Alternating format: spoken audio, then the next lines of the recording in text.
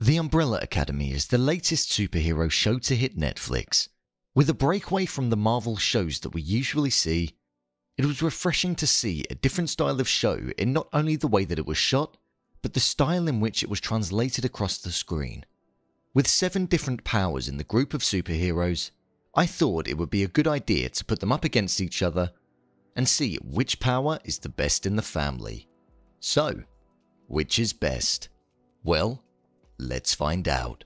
Before I go ahead, make sure you go over to my Twitter @BrainPilot_ and tweet me what show or movie you'd like me to review next. So without further ado, I'm BrainPilot and here is the Umbrella Academy Powers Ranked. Number 7. Luthor. Don't get me wrong, having any of these powers would be great to have, but I'm going to start by saying that I think the worst power out of all of them is Luthor's. He's the leader of the family, but having super strength amongst all of these, I don't feel it cuts above all of them. Even with his super strength, it looked as though he struggled to fight against Hazel when they invaded the house. Rarely do we see him use it in the show, but from what we saw, I would have to say his super strength doesn't even look that strong. Number 6. Allison. Allison has a power that is most similar to the villain in Season 1 of Jessica Jones. Number 3 is able to manipulate people into doing exactly what she wants them to do. This is by saying the phrase, "I heard a rumor." Again, this is a power that we don't really see the full capability of in the show. We see her use it when she was younger on criminals, and we also see her use it on her child when she doesn't get her own way. But the most powerful way that we got to see it used was when she told Vanya that she saw herself as ordinary. This lasted a number of years, in fact most of Number 7's life, so it shows us just how powerful it can actually be. But again, it just wasn't utilized that much in the show. Number 5. Diego. Diego's power is one that I would say is an impressive one to have. He can hold his breath for an infinite amount of time, and he has a throw that is highly accurate. These are 2 powers that I think are highly useful in battle, and as well, he's not that bad at detective work. We saw on several occasions during the show him throw knives and they were completely accurate.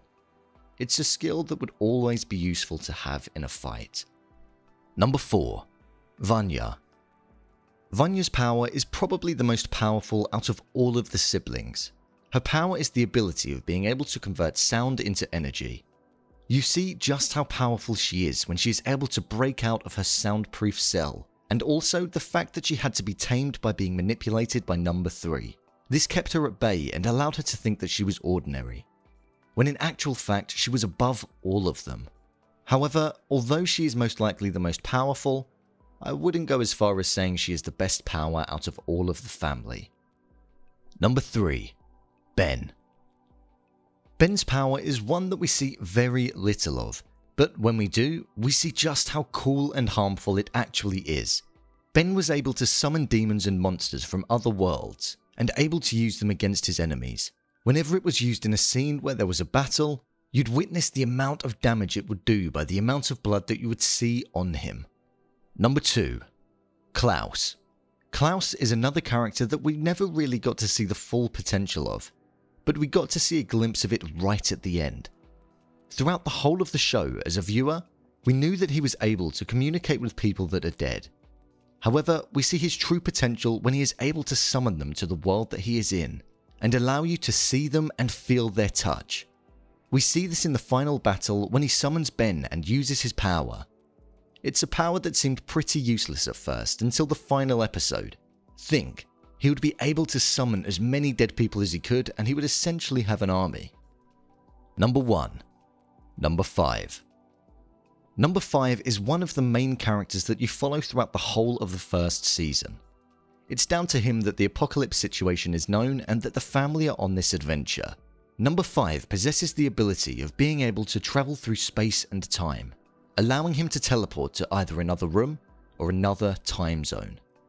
I think it goes without saying that we see the full potential of Number 5's power, and the reason as to why it is number 1 on this list. It's a power that I think most people would definitely want to have. So there you have it, the ranking of the powers that the siblings have in the Umbrella Academy. If you want to see what I've rated many TV shows and movies, then head over to my Letterboxd profile.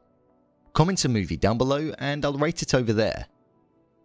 Over on the community page, I've started releasing polls. Head over there, have a vote, and have your say in what videos you see on this channel. As well, if you want to support the channel in a different way, then I've recently set up a Patreon. Over there, you can get your hands on some exclusive content. Take a look and see what you think. What do you think of the ranking of the powers? Do you agree with this list? Leave a comment down below, and don't forget to subscribe. I'll see you next time.